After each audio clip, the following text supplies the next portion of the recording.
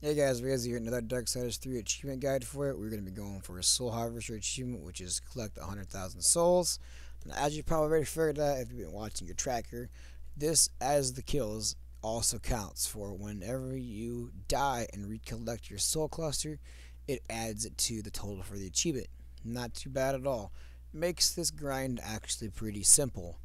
Now, in another video for collecting 1,000,000 souls, if you want to know an even faster way how to collect souls, be sure to check that video out because I'll be going over a pretty good method to collect souls and the guy a big amount. And basically, after that, I will show you how I farmed my my 1,000,000 souls, not the 100,000. Now, I'm just gonna be going through here since I'm pretty close to the achievement, and I'm just to show you some methods here to get some souls. Obviously, breaking clusters of things, breaking anything you can. Typically, in this area, in these caves, these things you break open, since they look like they're remnants of possibly something that was alive that turned to stone. I don't know. Whatever the case may be, they seem to have a good, amount of souls for almost every single one you come across.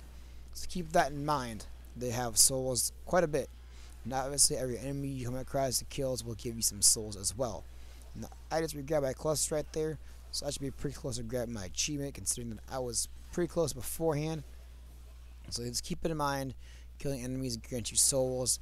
Make sure you break open anything and everything you think that will be smashed, because they might have souls in them. So that'll be another way to grab your souls. So just keep all that in mind.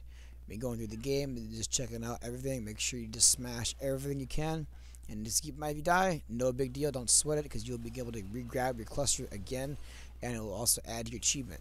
So it's not too bad of a grind at all, if you ask me. And that should do it for this guide, guys. I will catch you later on the next Darksiders 3 achievement guide. Stay tuned for that. Make sure to like and subscribe, and I will see you later. Thanks for watching.